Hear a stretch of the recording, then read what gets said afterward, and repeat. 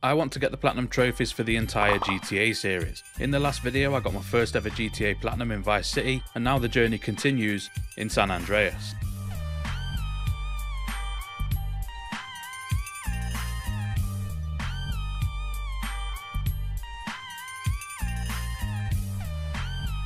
Just like in Vice City, the main trophy I'll be working towards is for getting 100% completion. Doing this, I'll unlock most of the trophies in the game apart from a few miscellaneous ones, and I'll also be focusing on getting these 3 missable trophies as well, so that I don't need to play the game a second time. The main character, Carl Johnson, also known as CJ, returns home from Liberty City where he's lived for the past 5 years after he hears about his mother being murdered. As he touches down, he's quickly picked up by Crash, who then threaten to frame him for the murder of a police officer in order to make CJ do whatever they want. Well, what do we got here? This is a weapon, Officer Pulaski, that was used to gun down a police officer not 10 minutes ago. After this conversation, they throw him into Baller's territory, which is an opposing gang of Grove Street, and now the game begins. Oh shit, here we go again. In the first mission, you have to visit the cemetery, and after some cutscenes introducing a lot of the characters and a quick escape from a Baller car, I unlock the first trophy. Soon after that, the gang decided to slide on the Ballers, and after doing a few drive-bys, we get our first wanted level and have to remove it by driving into a pay and spray for another trophy. Then I went and did the paramedic missions because you have to drive around the map a lot in these games, and doing this allows me to learn the layout early on. After completing level 12, I got the Saviour trophy, and I also unlocked Infinite Sprint as well.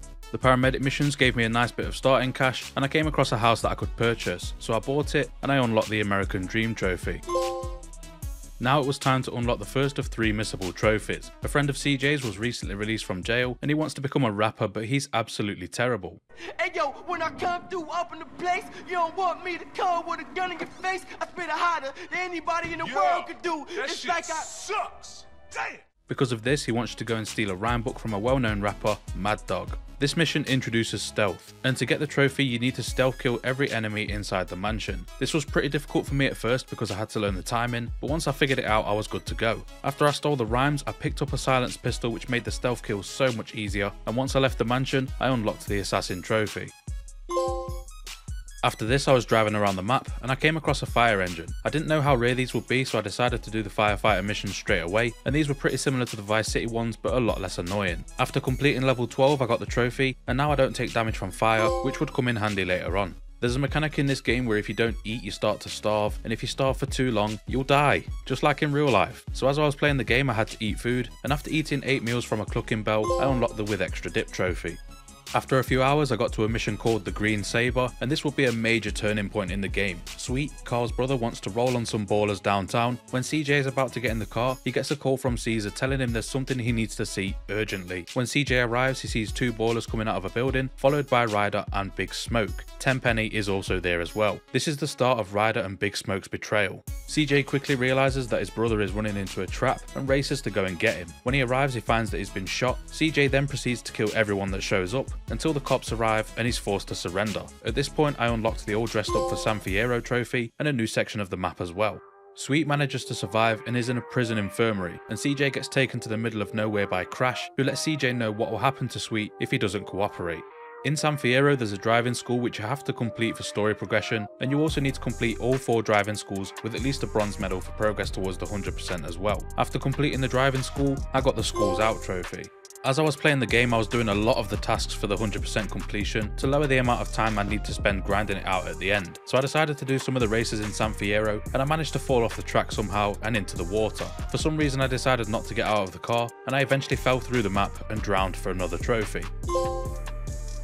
Now it's time to get the second missable trophy. I've been doing missions in San Fierro for a few hours at this point, and I got to a mission where I needed to rescue a man called Mike Torino from the back of a van, and to get the trophy I had to find him without using any of the directions given to CJ, and to do this I just had to drive straight to the airport, and when I got there the trophy unlocked. This mission introduces Mike Torino, who's a government agent and a major part of the story development for the game. It was now time to confront and kill 3 major characters, Jizzy and T-Bone, who we were doing missions for to find out about the Loco Syndicate, and Ryder for his betrayal. Soon after I was given a mission by Woozy, the leader of the Triads, to blow up a crack factory. I had to take a car wired with a bomb into the factory and escape, and after the factory was destroyed and I escaped the compound, I got the What Happens in Las Venturas trophy.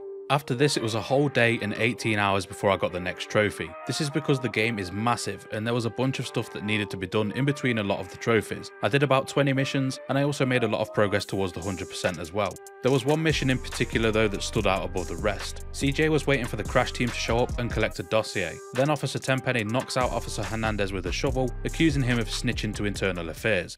No! You snitch piece of shit! You vato asshole!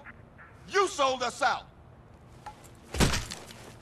Carl is then forced to dig a grave for himself and Hernandez, but Hernandez wakes up and tries to rush Pulaski, who then shoots him.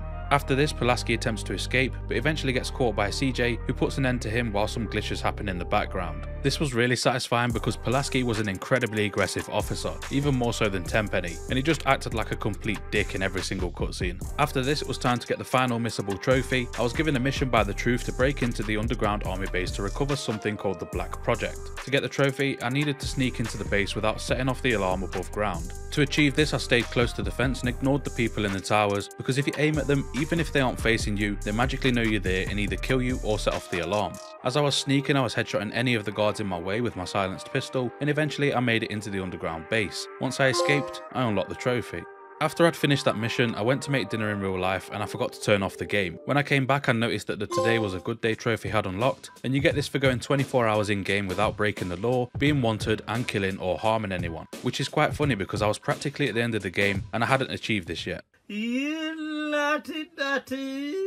Earlier on, I was doing missions for a man called Salvatore Leone, and eventually he gave me a mission which involved me flying back to Liberty City and taking out Marco Forelli for the Liberty City State of Mind trophy. This was the only time I got to see Liberty City in this game, and it was very brief. After finishing the rest of the missions in the game apart from the final one, it was time to take over a good chunk of turf in Los Santos in order to be able to start the final mission. So I decided while I'm doing that, I might as well take over all the turf in one go, and this turned out to be the worst grind in the entire game for me. There are over 50 gang turfs in the game to take over, and to start a takeover you need to be standing in the turf that you want to take and kill 3 opposing gang members while on foot. Doing this will start a gang war, which is basically 3 waves of enemies that you need to survive against, with each wave being more difficult than the last one. Here's where the problem lies. RNG. It's completely random as to how many gang members will actually spawn. Sometimes they never spawn, so I'll be circling the block trying to get them to spawn in, and if that doesn't work, I'd leave the area completely and try again later. Eventually I took over enough turf to gain maximum respect and unlock the original gangster trophy. A few hours later I came to this tiny piece of land to take over, and this was by far the worst one. Because I'd taken the turf surrounding this one first, there were no enemies spawning for hours, and I mean hours. I had no save close enough to go back to, so I was stuck here praying to the RNG gods to smile upon me. Eventually they did, and I was so glad to be done with it. After this I went to go and save the game until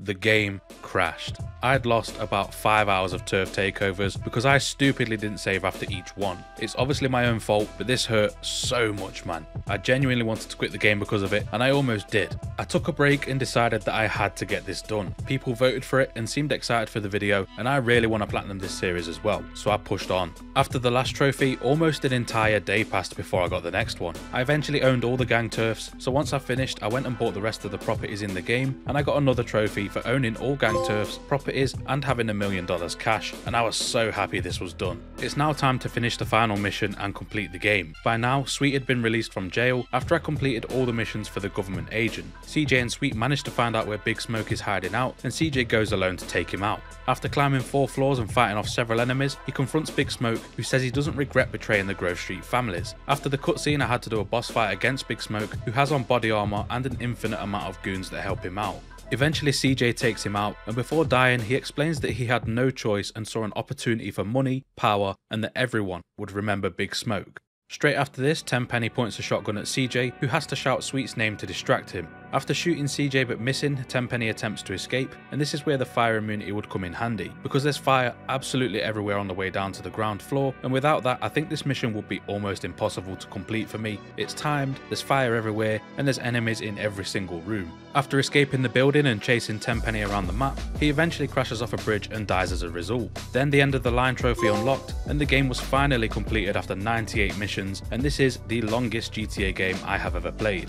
All that's left to do now is clean racking up a bunch of miscellaneous trophies and a few more things for the 100%. The first thing I did was channel my inner Kobe and scored 30 points in the basketball minigame. The timing took some getting used to, but once I had it all figured out, it was really easy to do. Next up was completing 50 taxi fares for a trophy, and then I maxed out all the weapon skills for another trophy. Then I went and did the 3 vehicle lists for another trophy, and this was more annoying than Vice City because you have to control a crane to export the vehicles instead of just driving them into a garage, which increased the time it took to complete. Now all that's left to do for the 100% completion is to complete level 12 of the Vigilante missions. To make this as easy as possible, I stole a tank from the military base, and I eventually reached a 6-star wanted level while doing the missions for another trophy. Soon after that, I completed level 12 and I unlocked the What the City Needs and the remastered trophies. It's the final stretch for the Platinum Trophy now, and all that's left is 8 miscellaneous trophies. The first one I got was for reaching maximum sex appeal, and to get this I had to buy all the tattoos, get a haircut and drive a fancy car. Then I had to go on a date with every potential girlfriend in the game. Straight after that I headed to the club to perform a perfect dance routine for the Smooth Moves trophy.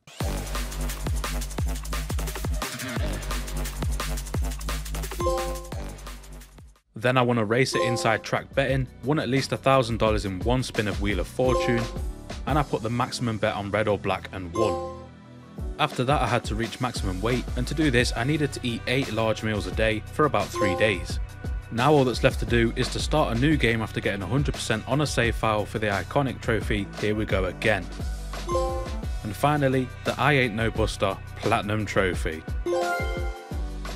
After about 45 hours, I'd finally achieved the Platinum Trophy, and now have 2 of the 5 Platinums for the GTA series. This was an incredible game, and it's the one I enjoyed the most so far. Next up is GTA 3. Thank you so much for watching, I really hope you enjoyed it. Click the video on screen now to see me get the Vice City Platinum, and stay tuned for the next one.